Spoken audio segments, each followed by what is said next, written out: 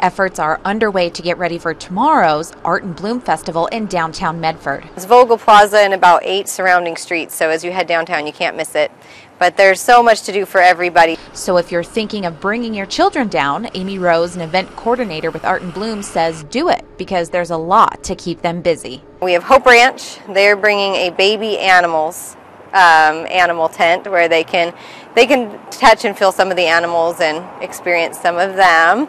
Rose says in addition to the petting zoo, they have a world-class BMX freestyle team doing a demonstration. There will also be more than 100 shopping booths in case you still need to get that Mother's Day present.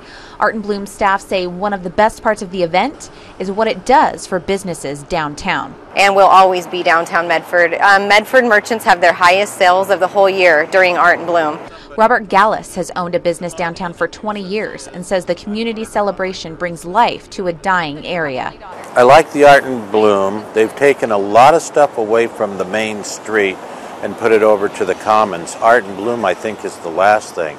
And it brings a lot of people in. Michael Sesnick runs local coffee shop Downtown Grounds with his sister.